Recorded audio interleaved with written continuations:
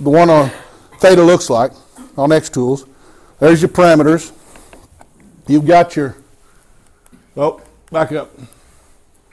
There's your well name. There's your static fluid level, your pumping fluid level, size and weight, pump depth, anchor depth, specific gravity of your kill fluid, stable pumping temperature, and your mean temperature, okay?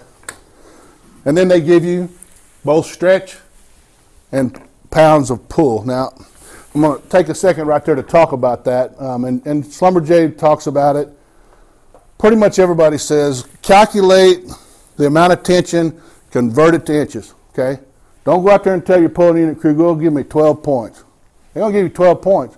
If that should equate to 10 inches, they don't care. 12 points. So the friction between the tubing and the casing can get you 12 points and not put enough tension in that tubing and enough stretch. Convert pounds to stretch, okay? Always. Always convert it. If I get to going too fast and y'all want to stop me, just go ahead. There's the Baker formula. Like I pointed out, really the only big difference is right here. They use your actual bore of your pump, okay? You run through the formula. They don't take into consideration your temperatures either. Well, I'm not sure why they made that decision. I tried contacting a few of them and I couldn't get an answer, but that's the big difference in their formulas. You can run the same scenario on a well in all three. If you use the same bore size, they're all within 100 or 200 pounds. A lot closer than what we can measure with a pulling unit. There's Schlumberger's. Point out right here where they talk about it, convert to inches. I don't know if y'all can read that or not, but convert to inches, don't use pounds.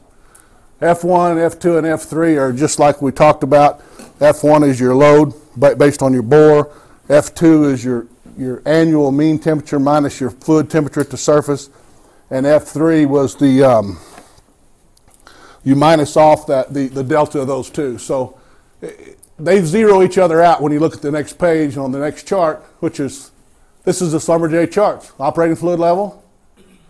There's your mean temperature minus your pumping wellhead fluid temperature. And then down here is your pumping fluid level. They're all about the same. The key is when I called around and talked to a lot of people, most people had a rule of thumb. Most of them were at least enough, but a lot of them were overpulling their tubing quite a bit. Really doesn't hurt anything. They're well below tensile strength. But when we get into some setting procedures here in a minute, I'll show you some issues that has brought about. Once you